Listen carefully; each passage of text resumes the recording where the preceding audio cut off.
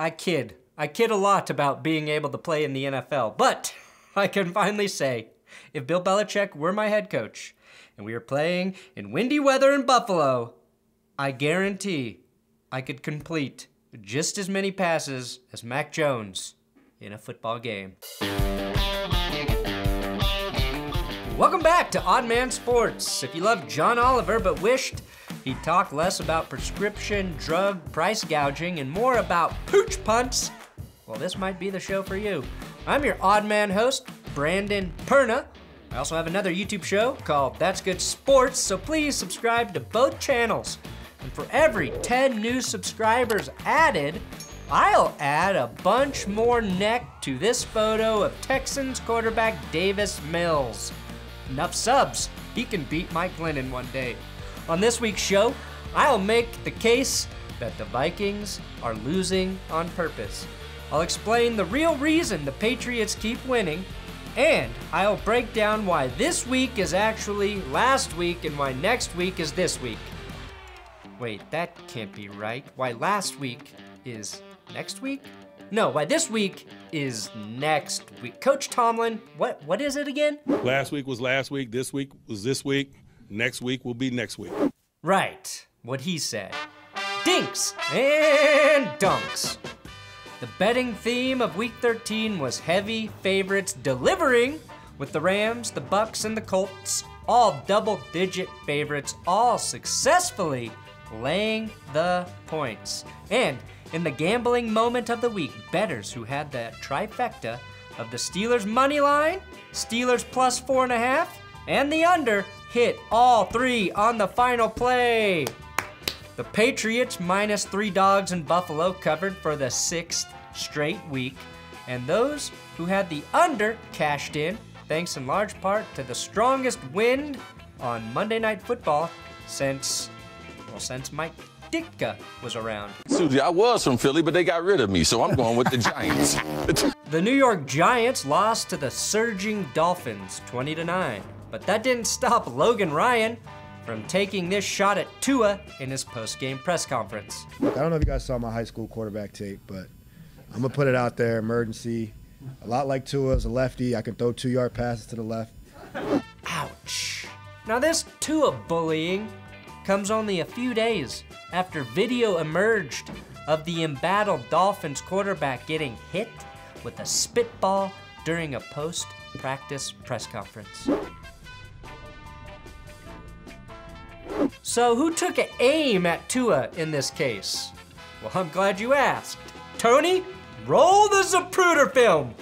You know, for me, the most important thing was the guys in the locker room. It wasn't really the outside noise, what was going on around, you know, the building.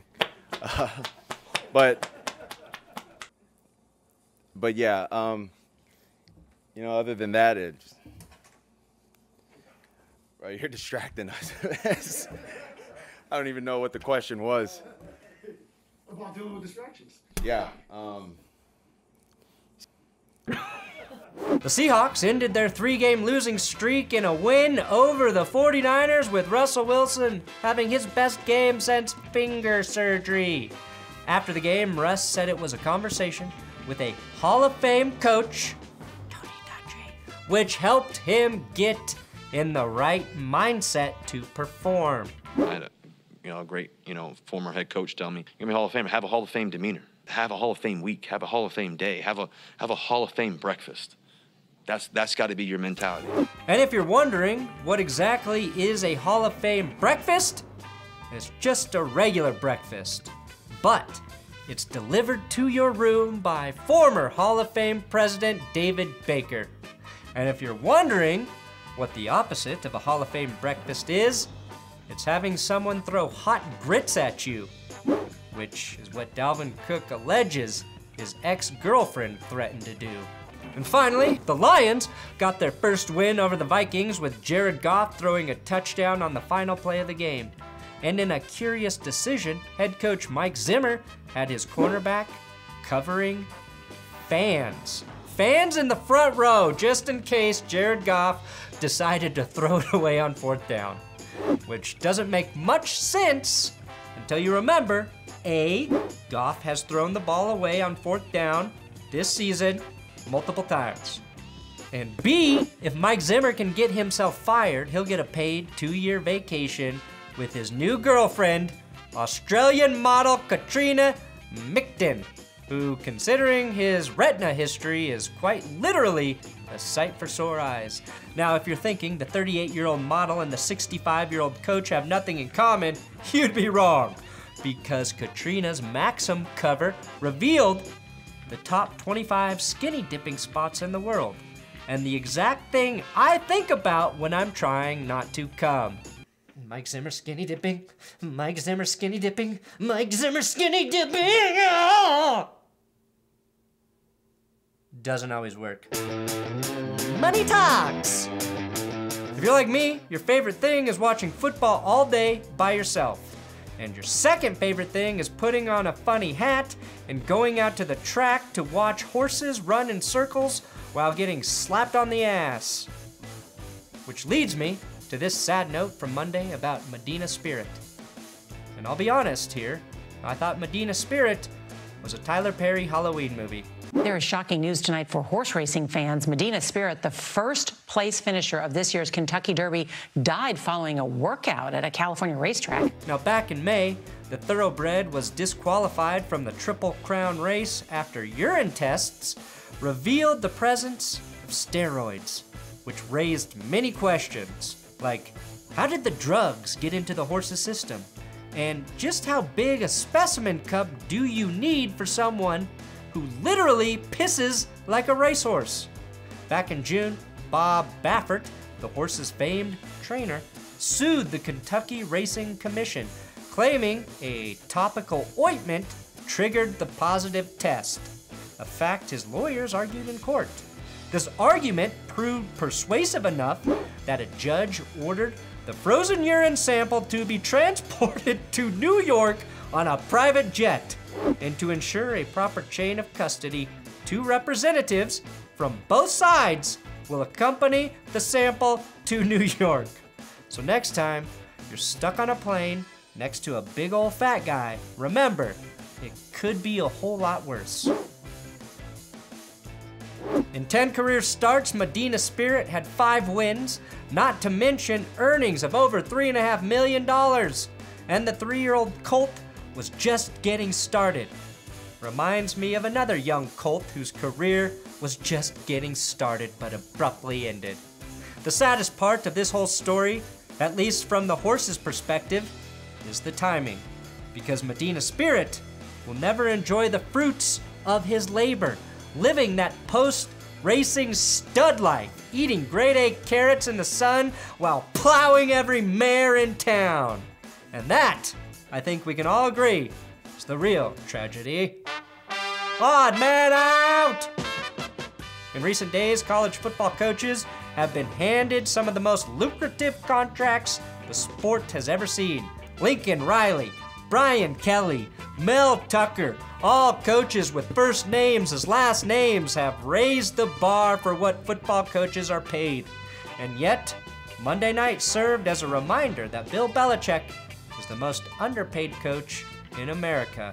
The Patriots, post-Brady, were supposed to suck, or at least be average, which after 20 years of dominating would feel like sucking. The run of AFC East titles, postseason byes, and Super Bowl appearances was surely done when Brady took his talents to Tampa, right? Right? Wrong. After one solitary, ho-hum 7-9 season, Belichick has rebuilt the entire enterprise right down to the carbon copy of his old Hall of Fame QB.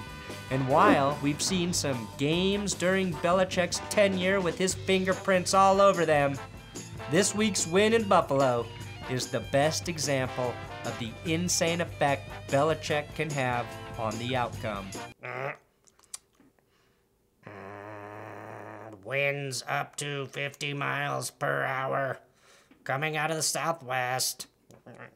Computing. Run the ball every time. Run the ball every time. But sir, that's impossible. The system isn't built for that, sir. I said run the ball every time, every time, every time. And of course, his robotic game plan worked perfectly. And of course, no other coach would have had the stones or the discipline to pull it off. The reality is, this exact group of Patriot players, under any other coach, Matt Nagy, Matt Rule, Matt LaFleur, is below 500. Any Matt, really.